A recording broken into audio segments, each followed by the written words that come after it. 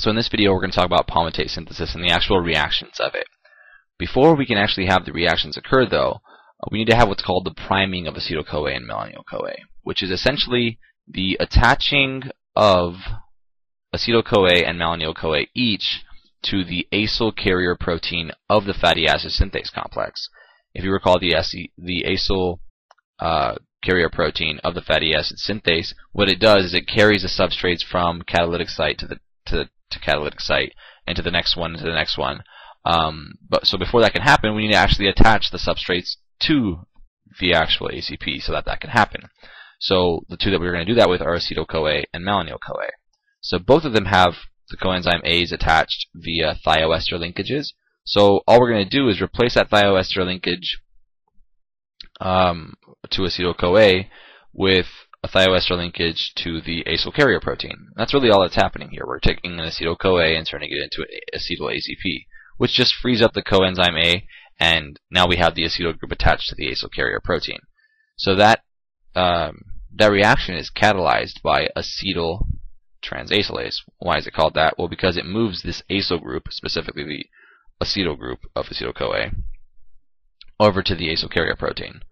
Same exact thing happens with malonyl-CoA.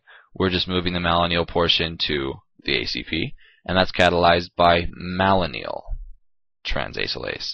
Before, in the fatty acid synthase video, this was called AT and this was called MT, and you'll see the rest of the enzymes later. I might not mention them as by their abbreviations, but you should be able to recognize them if you paid attention to the other videos and pay attention here. So once we have the acetyl ACP and the malonyl ACP, we basically have the acetyl group and the malonyl group both attached to the acyl carrier protein. So we have our substrates that are attached. So these two are now primed. They are primed. They are ready for fatty acid synthesis. Now, just as a side note, this doesn't have to occur with acetyl-CoA and malonyl-CoA. For odd-numbered fatty acids, what can happen is instead we get it instead of acetyl-CoA, we have propanyl-CoA, which is a 3-carbon molecule. You'll remember propanyl-CoA from the beta oxidation of odd-numbered fatty acids. So basically, what I'm trying to say here is that if we had started with a propanyl-CoA and a malonyl-CoA instead of an acetyl-CoA and a malonyl-CoA, we'd get a propanyl ACP and a malonyl ACP. And when we have the condensation reaction, we'd have a 3-carbon molecule joining with a 2-carbon molecule to make a 5-carbon molecule that we'd start with, as opposed to what we're going to get here, which is we're going to get a 4-carbon molecule that we'll start with. So this is for odd-numbered fatty acids, just as a side note, but we're not going to worry about that too much in this video. Okay, cool. On to the reactions. The actual 4 steps, and again, I call it beta reduction, and hopefully that'll make sense to you as we go through this. Okay, so we've got acetyl ACP, malonyl ACP, and they're ready to go. They're primed. Now they can undergo the 4 steps, the actual beta reduction steps. So the first thing that we're going to do is we're going to connect this acetyl group, this acyl portion, specifically the acetyl group, to this portion of malonyl ACP to get aceto-acyl ACP. And this carboxyl group here on malonyl-CoA leaves as a carbon dioxide. Okay, so this is the condensation reaction because we're forming a carbon-carbon bond between this portion right here, right, and this portion right here, the acetyl portion. So the carbon-carbon bond that we make, this condensation, is right here. That's the bond that we made, right there. Okay, that's the carbon-carbon bond that we formed. That's the condensation reaction.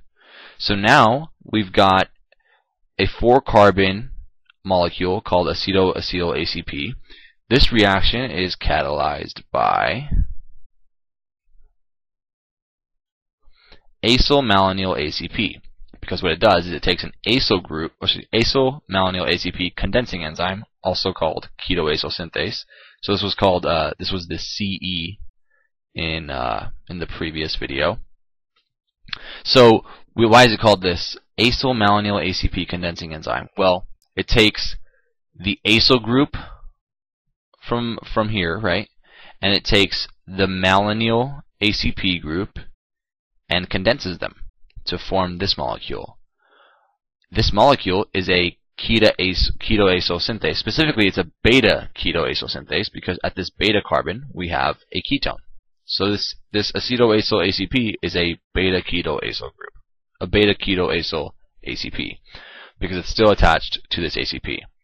So now this is going to be taken to the next site where the next reaction happens, where the first reduction happens.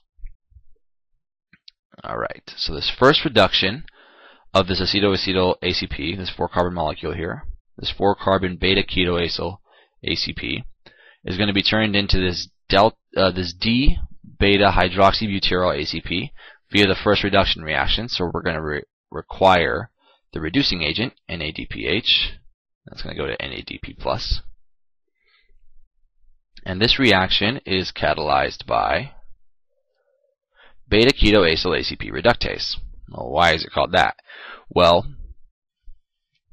we've got a beta ketoacyl ACP right here as our reactant, and it's going to be reduced, right? So reductase. Reductase, it's acting on the beta ketoacyl ACP. And we get this D-beta hydroxybutyryl ACP. I didn't actually put like the wedges and dashes here to indicate D. That's just because I'm lazy. I apologize if that's not good for you, but the point is that this is the D form of this hydroxyacyl ACP.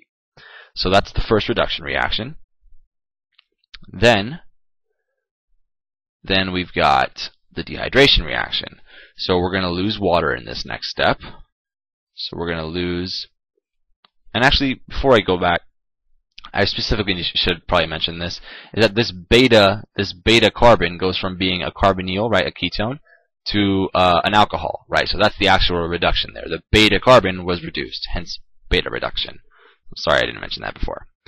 Anyway, now we're going to have the dehydration reaction. So we're going to lose water. We're going to lose this OH and one of these H's as water, and to get this enoyl ACP. So this reaction is catalyzed by beta hydroxyacyl ACP dehydratase. Well, dehydratase makes sense. We're losing water, dehydration.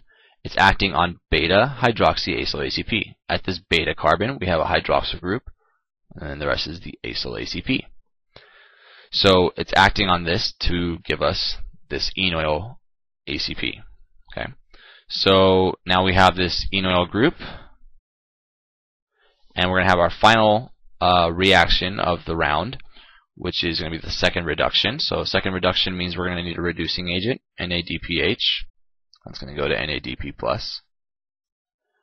And this is acting on this enoyl-CoA to give us this butyryl ACP. This is catalyzed by enoyl ACP reductase. Well, it's a reductase, hence the reduction reaction, and we're specifically reducing the beta carbon here, or really just this molecule, but specifically the beta. And this is acting on the enoyl ACP. This is an enoyl ACP. So we're reducing this, and that gives us this butyryl ACP, which is essentially an acyl ACP.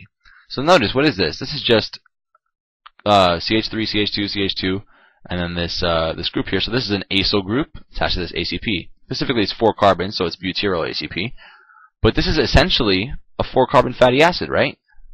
This is a 4-carbon fatty acid that's just attached to the ACP group. So what are we going to do with this? Well, now this acyl group here is going to be attached to the next malonyl-CoA, right? This malonyl-CoA, or the malonyl ACP, excuse me. And again, this carboxyl group will leave as a carbon dioxide, and we're going to join these two, connect them, and we'll get this part coming from the malonyl-CoA, or the malonyl ACP. Messed that up again, sorry. And this part here, the rest of this coming, these other 4 carbons are coming from the butyryl ACP, the acyl-CoA. So this is acyl malonyl ACP condensing enzyme allowing this to happen. So now we have a 6-carbon ketoacyl ACP. So now the reactions repeat, right? The four reactions of the condensation, the first reduction, dehydration, second reduction, all those occur. And after that second round, we'll have a 6-carbon fatty acid attached to the ACP. In this case, it would be hexanyl ACP. So these 4 steps, these 4 reactions, right? The condensation, the first reduction, the dehydration, and the second reduction. Those 4 steps will continually repeat, each time needing a new malonyl ACP, and that will repeat until we get the 16 carbons for palmitate. But after we get the 16 carbon acyl ACP, what happens? Well, it needs to be released, right? So the thioesterase on domain number 3 of fatty acid synthase, it cleaves the thioester linkage, right? It's a thioester linkage because of that's this linkage here, right? That linkage there.